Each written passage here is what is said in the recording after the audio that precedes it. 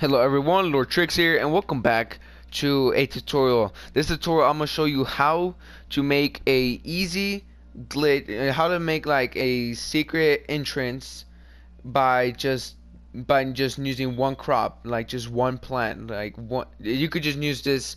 You can use this that I'm looking at right now to make a hidden entrance for a secret base. So let me show you how it works. So I added this water so it doesn't die out that quick.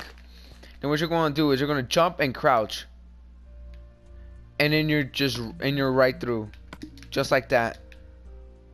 And then the block was right there, and I got the wheat from it. So this is how you have to do it. So what you're going to do is you're going to want to build your space under the block that you're going to like jump through. And I'm just going to make like a little space with a torch in there, just like that. And then add a grass block, till it with a wooden hoe, and then add seeds and try to grow it. I think that's what make it glitch or something like that. I'm not sure.